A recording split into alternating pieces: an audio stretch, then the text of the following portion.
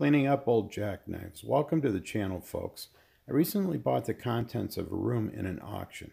There were things I wanted, but I got a few other things in there too. And I got this basket that was in the bottom of the another basket. And lo and behold, I look in the bottom of, I guess it was actually a shoebox. So it was just a regular old shoebox. And I start digging around the bottom of it, and it's full of knives. So it turns out that the auction, the person that had passed away, was an eBayer, and I got his honey hole of eBay stuff. So it was like a starter kit for eBay. So I guess other people didn't notice the things or know what they're worth. Obviously, old knives may or may not be worth a lot. Really depends. Sometimes they're worth $1, sometimes $100. So anyhow, I thought I would just take a knife and clean it up. One of the uglier ones, if it'll even open. So that one's just mostly dirty.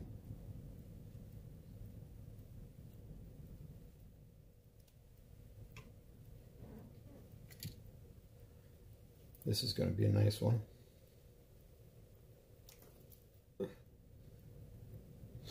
Okay, so this one, the kit even came with a loop because there was some jewelry in it. Boker, B-O-K-E-R brand. Made in USA, the tree brand they call it. So that's what I'm going to do. And I'm going to take and turn it into something like this. This is a knife that was pretty ugly.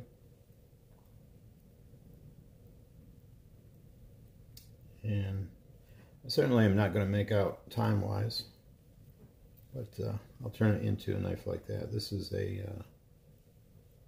Remington. Turns out this actually has bison horn. This is not wood. It's bison horn. So I'm going to work on this case. So it's not terribly bad. It's marked case XX in one line and USA on the next line. So what I'm going to do is take solvent, WD-40, and just wet the blade down. And I have a little pile of sandpaper here. I'm going to start out with this emery cloth. Not sure what this is, maybe 200 grit, something like that. And I was actually using this. This worked out really good as a little table.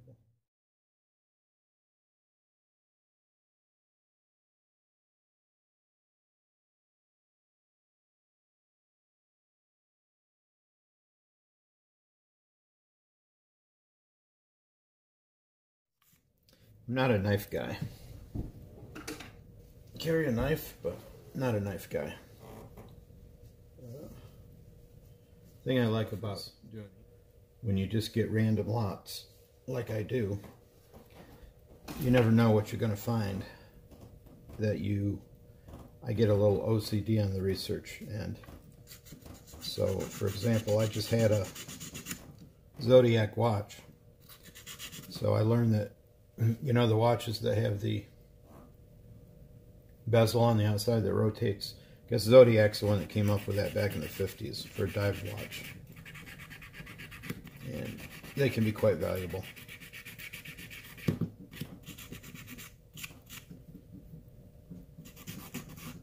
I'm getting into the knives. Now, cleaning the knife, I don't know if you can see all the little marks that are still on there. You never actually, you don't take out a scratch. You don't sand out a scratch. What you actually do is you sand the surrounding material away down to the level of the scratch. So you're doing quite a bit of harm to the thing. Now, you'll see a guy go up to a belt sander, clean up both sides, make it look nice. If you got the talent and the touch, that's probably not a bad way to do it. But if you don't have the talent and the touch, you're going to take off a whole lot more material than what you want to do. So another thing, as we work along, we want to clean the action back here. And we do that just by working it back and forth. Put the solvent in there. I have some liquid WD-40 in a bottle. That would work. Can be any lube. WD-40 is just nice. Everybody loves it. I'm not a big fan, but everybody loves it. So just work it back and forth like that and flush it out a little bit.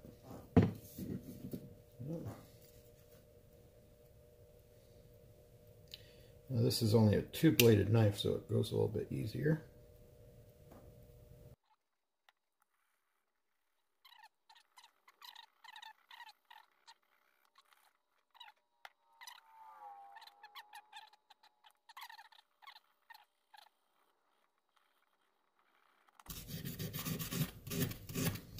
You might want gloves on if you're afraid of WD-40. You might want real gloves if you're afraid of getting cut. Cut myself twice already doing these. This is a part I want to look really nice because when it's closed, it's going to be exposed. Go back to my emery cloth. See if I get it right like that.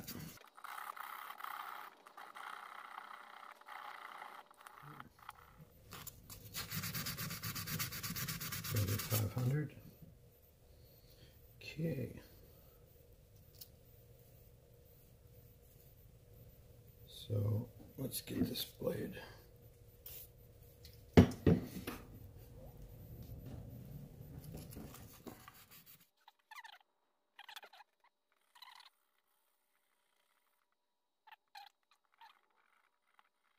It gets rid of most of it. I don't know if you can see. It's looking better.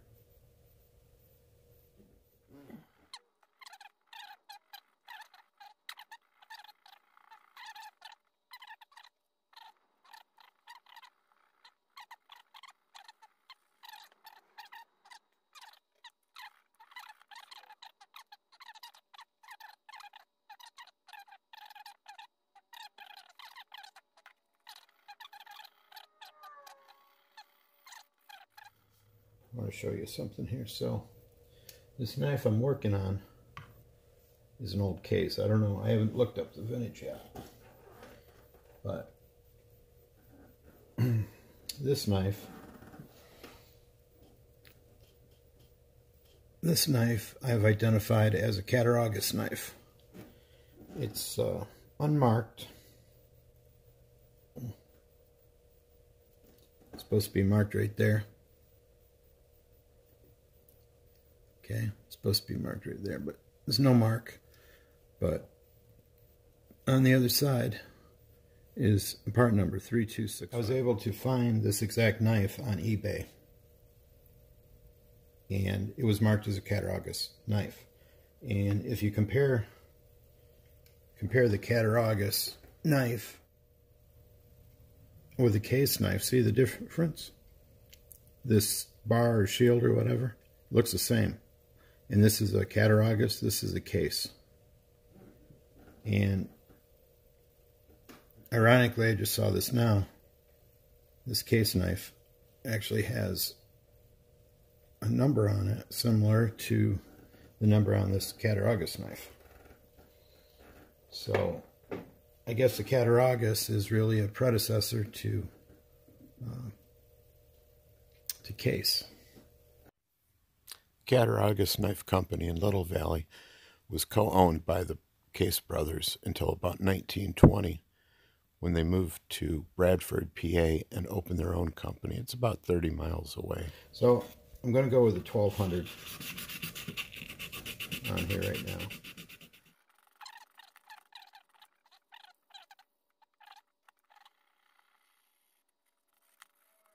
It's sanded. Okay, and that's how it looks.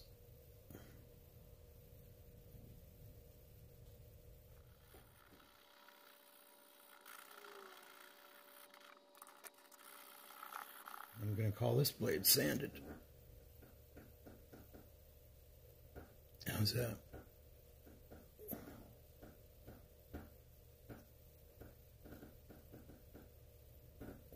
Okay. So, next thing we'll move on to is inside the knife. And chances are it's got some grit and gunk. What I've been doing is just taking, skipping the emery cloth and just starting out at the 500. I got an old piece right here, and I've got this. This is like a China copy of a Victronics pocket knife. So I'm just going to get in there with this and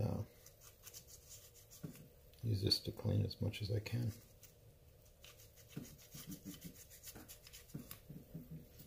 Now we see we got, see these three, they're all brass. Some of these old knives, they get lint and other debris built up in them, so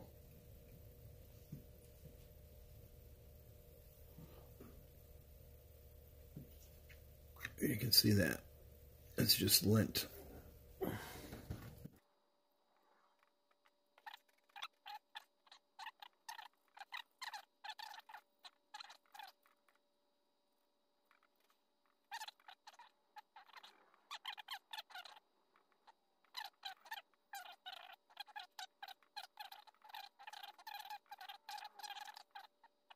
Small flashlight. I actually keep this flashlight here. I have it so I can look down inside. So if that helps, if that makes it so you can see anything like that, because otherwise it's just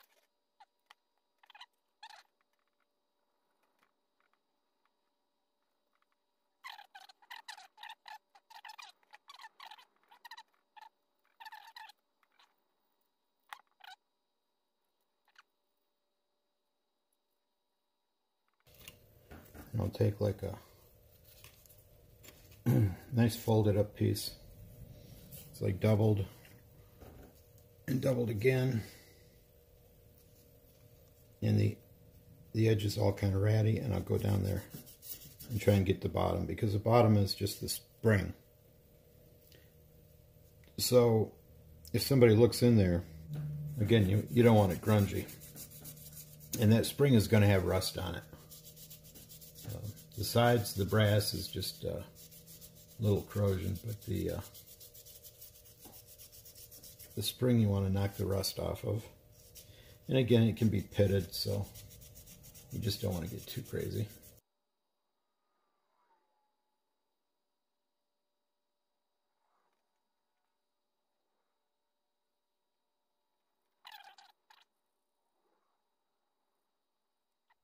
Okay, so that does that.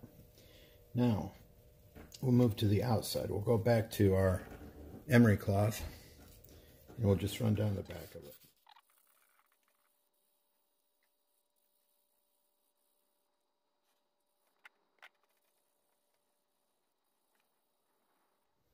We're getting there.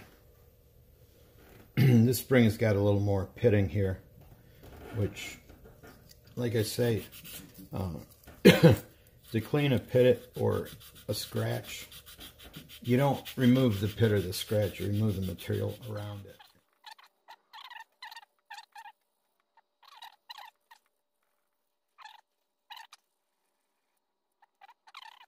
If you go with a 500,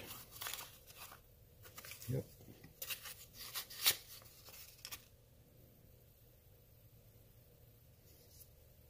In fact, we'll hit this with a 500 so we don't forget. Hit it with some solvent.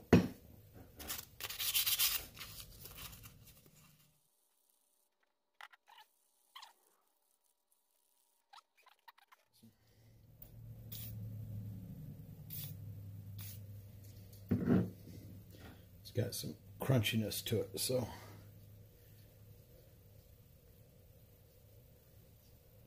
when you find a problem, just go ahead and address it, because when you get old like me, you might forget. So just get in there and work out that problem, and of course then you might forget where you're going next. Okay, so I want this to be able to snap like that. Okay, so the next step is going to be the outside. Now, that's nice. Let's see what these look like.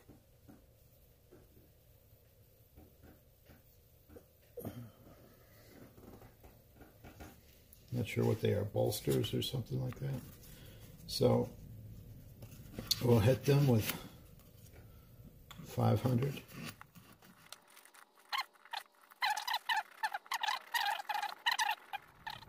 Right there. Make sure I... Okay.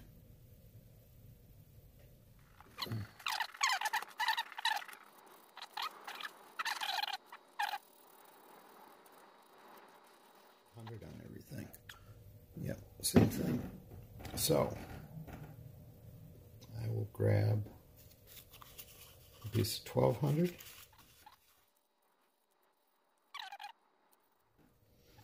So this one is obviously run into something, if you can see that corner.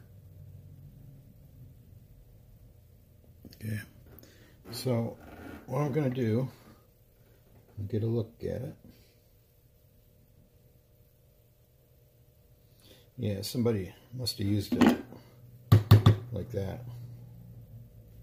So what I'm going to do is, I have a file.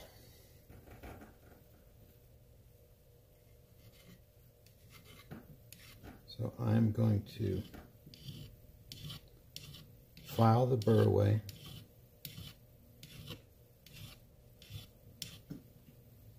The steadier you hold it, the better you're going to do. You don't want to round it. You want to try to maintain the same profile.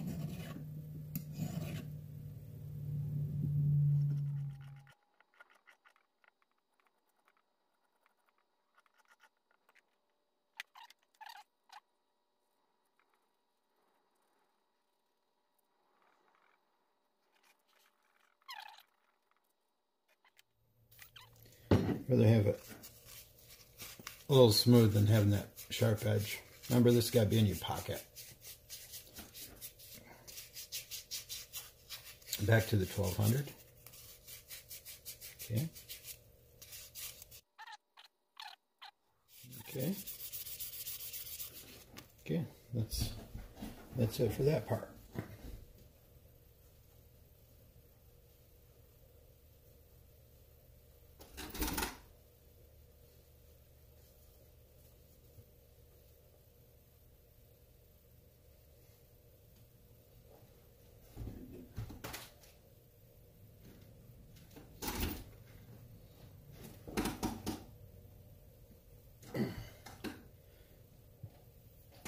Good.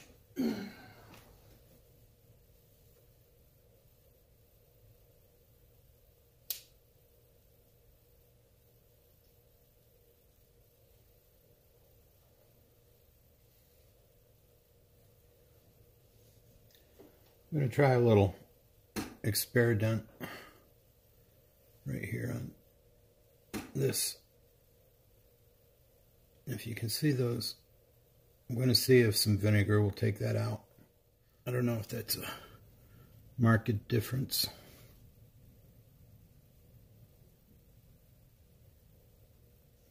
that looks any cleaner. And this is my buffing wheel. I bought this at Harbor Freight. It's just a regular buffing wheel. It comes with white. Then for a separate fee, you can buy some other colors. This is used with loose leaf buffer. Finish on. Okay, this does metals.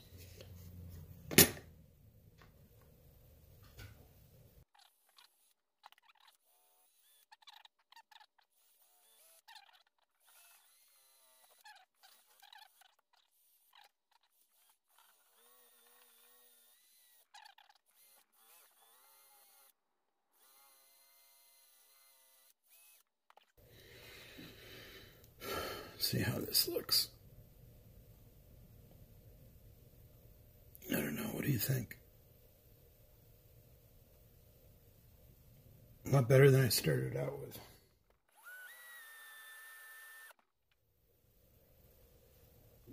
We'll give you a little before. Okay.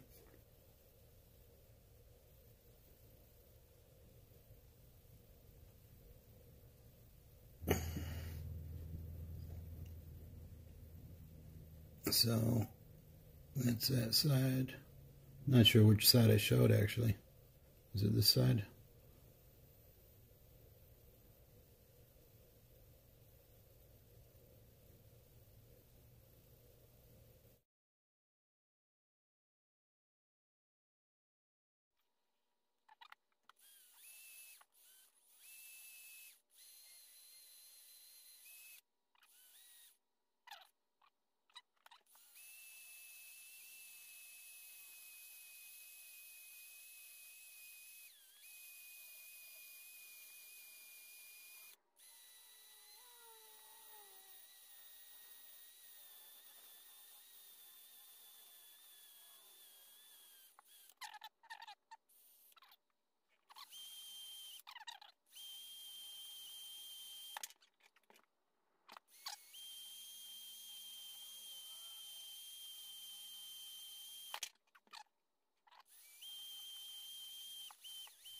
So there. It looks pretty good. Okay, so I want to look up Case knife. It is still produced. You can buy it for about $54. I've got this figured out. So here's the tang mark. You can see it says Case XX on one line, followed by USA, and then below it is a single dot. In 1970, there were 10 dots. Each year, a dot was dropped, so one dot would indicate the year 1979. And then on the opposite side, 62032 indicates. The 6 says this can be Delrin or bone. Looking at it, I think I can see some coarseness to it, so I think it's bone. But it's Delrin or bone. The 2 means it's a two-bladed knife, and the 032 is a pattern, and 032 means is usually referred to as Texas jacks or premium jackknives. This is called a clip master blade. This is called a Penn secondary. They each have their own spring, and the design has been around since prior to 1940. This is still a great jackknife at 42 years old. Look at the shine on that. Clearing it up. And so we will just put it over here with the other ones. So thanks for watching, folks. And that's the way I do it.